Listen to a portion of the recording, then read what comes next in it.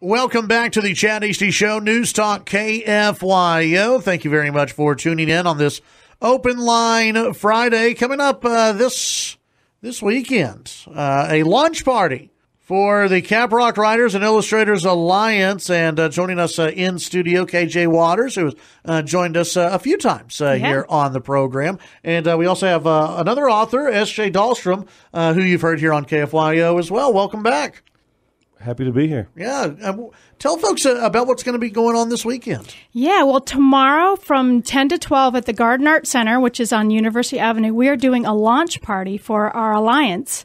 It's a group that we've created. It's actually recreated. It was a couple years ago. Someone else had been running it, but we're relaunching it. It's a place that we're going to bring a lot of authors together and a lot of resources around that. So our launch party, we're going to have two big authors there, obviously S.J. Dahlstrom, but we're also having Jody Thomas, who is she's in the Hall of Fame for the Romance Writers of America. They'll be there signing their books and meeting and greeting people. We're also having a writing contest. We're doing a quick microfiction. We don't want you to spend too much time, but we'll have a $50 gift card for Barnes & Noble as a prize. We'll do first, second, and third place for that. So we want you to come out and enjoy. We'll have food. We've got a lot of different groups there. We've got the West Texas Illustrators group. We've got the library will be there, Literacy of Lubbock. We have a really fun concept we're going to have. It's kind of like a bingo card that we're calling a passport. And as you go around to the different areas, you'll get a stamp from them, and you'll turn it in at the end to get tickets to win the door prizes. And the door prizes we have are from the local authors around. SJ's donated some books, so has Jody. A few illustrators have donated their art, and we've got some gift certificates from around town. So it should be a lot of fun. We hope you all come out and join us. It's sponsored by my author consulting business, KJ Waters Consultancy. So I hope you come out and learn a lot. The other thing that we're doing is we have a monthly meeting, and that's what we're trying to build towards. Our first meeting is March 14th with Barbara Brannon, who used to be ran this group. We're also, so each month on the second Saturday at the Garden Art Center, we're hoping that people will join as members. They'll get to get into all those meetings for free.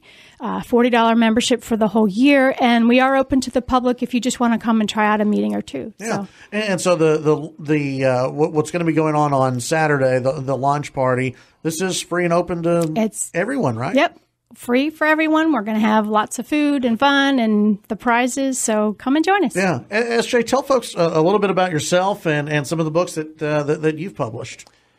Well, I started writing books about 10 years ago. My mentor is the well-known Texas author John R. Erickson, who writes the Hank the Cowdog books. And I started hanging out with him, and I would cowboy at his ranch, and we'd have talks. And so I thought, well, maybe I could write books like this guy.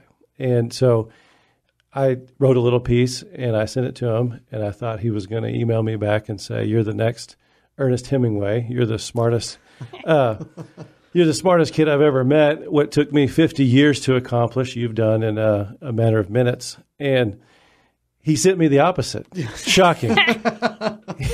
He sent me an email that said, your story was real good for about 3 sentences, and then you took it out in the pasture and shot it between the eyes. So anyway, I started writing at that point, and so maybe what this alliance is about encouraging young writers, and that doesn't seem like encouragement, what John Erickson gave me, but what it was you've done some things well, but this is hard, and this is a craft, and you don't wake up one day and become an expert at hosting a radio show.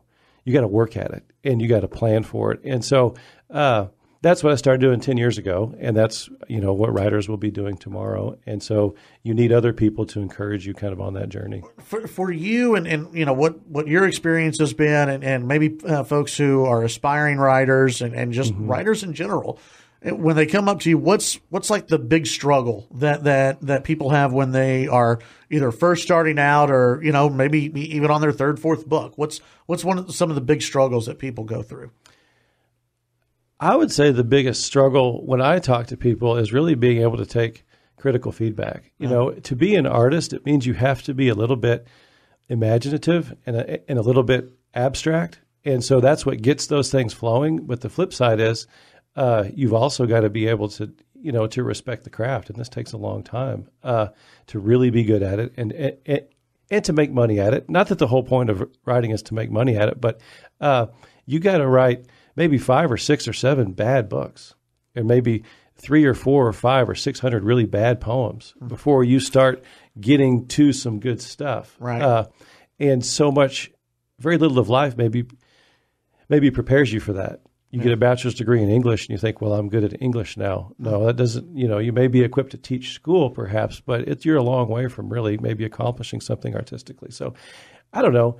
Maybe that's it. Yeah. And not many people want to hear that. And so you really got to have that push to say, I want to stay with this for a long time. Yeah. You brought a copy of one of your books, Silver Belly. Tell folks a little bit about this because we're going to give away a copy. Silver Belly is just a book for all those kids. I go around to schools. Well, I'll talk about that book specifically. I go around to schools everywhere and read to kids all these books. And when they know that I'm an outdoorsman, I've done some cowboying, that all these little Texas kids say, what's the biggest deer you ever killed? And I love that. I love that because it means there's kids going out with dads and granddads. But from a hunter's perspective, an outdoors perspective, there's more to hunting than just killing the biggest deer. And so there's a message that you want to encapsulate, hopefully in a good piece of fiction, that is for those kids in the book Silver Belly, that says that hunting is a great thing, but it's about more than killing the biggest deer. So I guess that's what that book is about. Well, thanks for stopping by today. Appreciate it. Thrilled. KJ, one more time, tell folks the particulars about the lunch party. All right. It's tomorrow at the Garden Art Center, which is on University Avenue. It's from 10 to 12. Open house. It's free. Food, fun, and fabulous friends. Awesome. That's going to be great, and we appreciate you stopping by, both of you for stopping by.